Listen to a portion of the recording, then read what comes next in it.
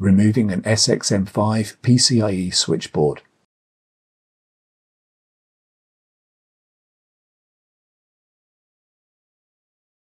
Remove the top cover.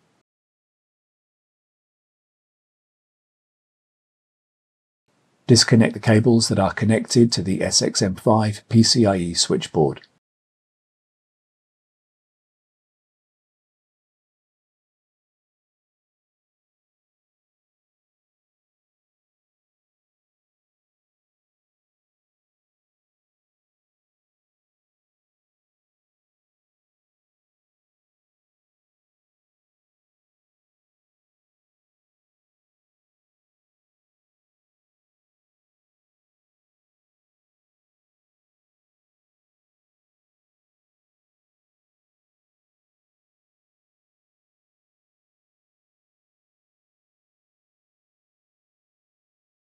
Loosen the thumb screw that secures the SXM5 PCIe switchboard to the front drive tray.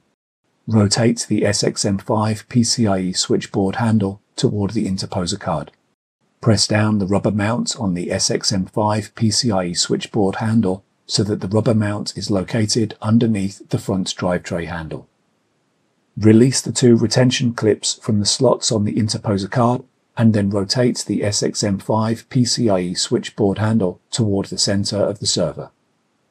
Slide the SXM5 PCIe switchboard backward toward the center of the server until it stops, and then hold the SXM5 PCIe switchboard at the touch points and lift it out of the chassis.